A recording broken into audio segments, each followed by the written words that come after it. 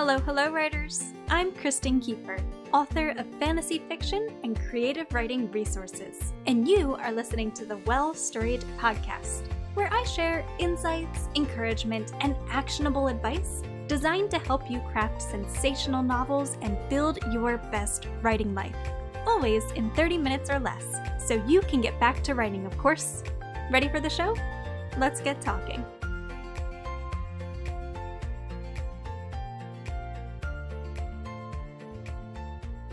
Hello writers, and welcome back to another episode of the Well Storied podcast. I'm your host, Kristen Kiefer, and today is Friday, October 29th, 2021. Today's episode is titled, How to Market a Book with Amazon Ad Campaigns. This episode gets a little bit into the technical weeds of running an Amazon ad campaign, and you might find it easier to implement this information if you're looking at it directly on a screen. So if you would like to check out the article that corresponds with today's episode, then you can find it listed at well-storied.com/marketing. Now let's dive in. Running an Amazon ad campaign can be a great way to introduce your book to new readers and increase sales. But there's no denying that Amazon advertising comes with a learning curve. Let this episode serve as your introductory guide to effective Amazon ad campaigns. As of October 2020, you can run two types of ads through Amazon advertising: sponsored product ads and lock screen ads. Sponsored product ads appear on relevant search result pages and individual product listings, while lock screen ads are shown on readers' Kindle lock screens. When creating either type of campaign, you'll have the option to enter a list of relevant keywords that will determine which shoppers see your ad. Good keywords are words or phrases that your ideal reader might search on Amazon when looking for their next great read. For example, if you've written a sword and sorcery fantasy novel, then some of your ad keywords might include epic fantasy, magical quest, Brandon Sanderson, Lord of the Rings, and hero's journey. Choosing strong keywords that are relevant to your book boosts the number of impressions your ad receives. Impressions are the number of times your ad is shown to shoppers. The number of clicks your ad generates indicates how many shoppers clicked through your ad to view your book's listing, while orders refers to the number of sales your ad has generated. From these three numbers, impressions, clicks, and orders, Amazon derives two metrics that determine the overall effectiveness of your ad campaign. The first metric is CTR, which stands for click-through rate. This is the ratio of clicks per impressions. Essentially, CTR indicates the percent of shoppers who, after seeing your ad, choose to click on it to learn more about your book. The higher your ad's CTR, the better. The second metric is ACOS, ACOS, or advertising cost of sale. This is the percent of your ad's sales revenue that you spent running the ad. ACOS is calculated by dividing your sales revenue by your ad spend. The lower your ACOS, the more effective your ad. With Amazon advertising, ad spend is determined by the number of clicks your ad receives rather than sales or impressions. If your ad receives a large number of impressions but no clicks, then you won't spend a dime. But if your ad receives a large number of clicks and no sales, then you'll be in the red. Therefore, it's important to ensure that your ad copy accurately represents your book and that your book's listing, such as its description, reviews, the cover design, and the inside look, effectively entices readers to purchase. With all of this foundational information out of the way, let's create your first Amazon ad together. After logging into your KDP account, that's Kindle Direct Press, scroll to the book you'd like to advertise and click the Promote and Advertise button. On the next page, find the Run an Ad Campaign section and choose the Amazon Marketplace where you'd like your ad to run from the drop-down menu. Then select Create an Ad Campaign. You should now have the option to choose which type of campaign you'd like to create, a sponsored product ad or a lock screen ad. Most writers choose to run sponsored product ads for two reasons. One, only Kindle readers will see lock screen ads, severely limiting the reach of your campaign. And two, it's very easy for readers to accidentally click on a lock screen ad, which will drive up your ad spend and decrease profit. So that is why most writers choose to use sponsored product ads, and in this tutorial, we are going to create a sponsored product ad together. Ready to dive in? Step 1. Name your campaign. Under Settings, give your new ad campaign a name. I recommend creating a naming system that will help you better identify your ads once you have multiple ongoing campaigns. You might consider, for example, book title plus ad type plus ad focus plus date. Using this system, I might name my campaign BYBWL SP Publish 720, which indicates that this ad is for my book Build Your Best Writing Life, that it is a sponsored product ad, that's where the SP comes from, that I launched the ad in July 2020, and that it's geared towards writers who are interested in self-publishing resources. If you find that bit confusing, you will definitely want to check out today's episode transcript at well-storied.com/marketing. Step 2 is to choose your ad's start and end date. If you'd like your campaign to run for a specific amount of time, such as during a certain sales window, then enter that information now. If you don't know when you'd like your ad to end, simply choose No End Date. You can pause or archive an ad campaign at any time. Step 3. Set a daily budget for your ad. Your daily budget is the max amount you'd like your campaign to cost per day. Setting a budget might seem daunting, but generating clicks, and thus ad spend, on a new campaign is difficult.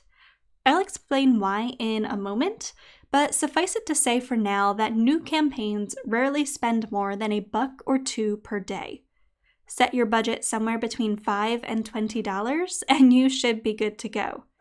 If you find that your ad is spending more than you'd prefer, you can always pause or edit your ad as needed.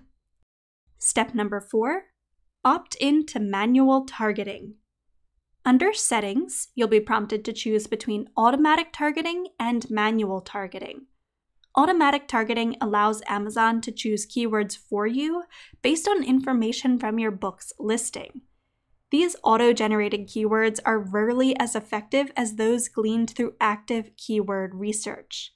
Therefore, I highly recommend selecting manual targeting. Step 5, set your campaign bidding strategy. A bid is how much you're willing to spend should a shopper click on your ad. I'll explain how to set an effective bid in Step 9. For now, simply decide your bidding strategy, which is how you'd like Amazon to manipulate your bid based on the likelihood that you'll earn a sale. You can choose between 3 bidding strategies. Strategy 1, dynamic bids, down only. Choose this option if you want Amazon to lower your bid when your ad is unlikely to make a sale, which will prevent you from overspending on clicks made through non-competitive keywords. Strategy 2, dynamic bids up and down. Choose this option if you want Amazon to raise or lower your bid depending on the likelihood that you'll earn a sale. Some writers don't like this option because it offers limited control over how much Amazon might raise your bid. And strategy 3, fixed bids. Choose this option if you only want Amazon to spend the exact bid amount that you specify. Step 6, choose your ad format. Because high-quality sales copy can encourage shoppers to click on your ad, thus increasing the likelihood of a sale, I recommend selecting the custom text option in this section of your ad campaign setup. Step 7. Select the product you'll advertise. You can feature one specific edition of a book in your ad campaign, such as your ebook or paperback edition, so choose the edition you'd like to promote wisely. The menu provided in the Products section allows you to scroll through each edition of the books you've published through KDP. Step 8. Identify your targeting strategy. If you selected manual targeting in the Settings section, you'll now see a targeting section that presents you with two options: keyword targeting and product targeting. I recommend selecting keyword targeting as this option allows you to target the largest number of potential shoppers via search terms. Choose product targeting if you'd prefer that your ad only be shown on a specific product or category pages. Step 9. Add your keywords and select your bids.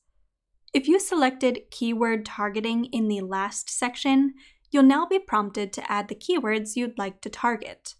Though you can choose from a list of suggested keywords that Amazon has generated based on your book's listing, manually entering a list of relevant keywords that you've compiled via research will drastically increase the success of your campaign.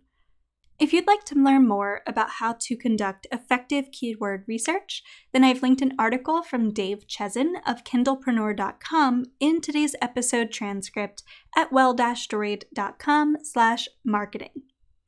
With that said, your next step is to choose your bid. This is the price that you're willing to pay for clicks. So you're going to choose a bid for each keyword.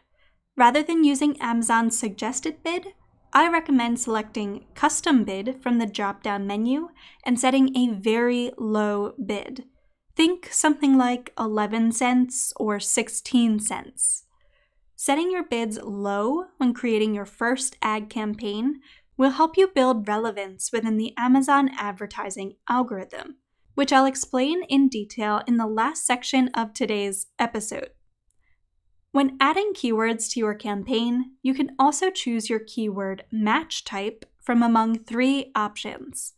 The first match type is broad, which means your ad may target any variation of keywords included within a keyword phrase.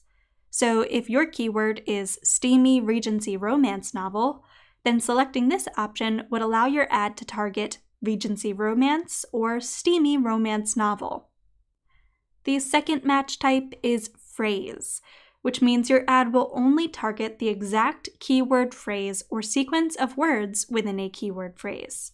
So for example, steamy Regency romance novel may target steamy Regency romance, but not steamy romance novel, because you'd be cutting out that middle word.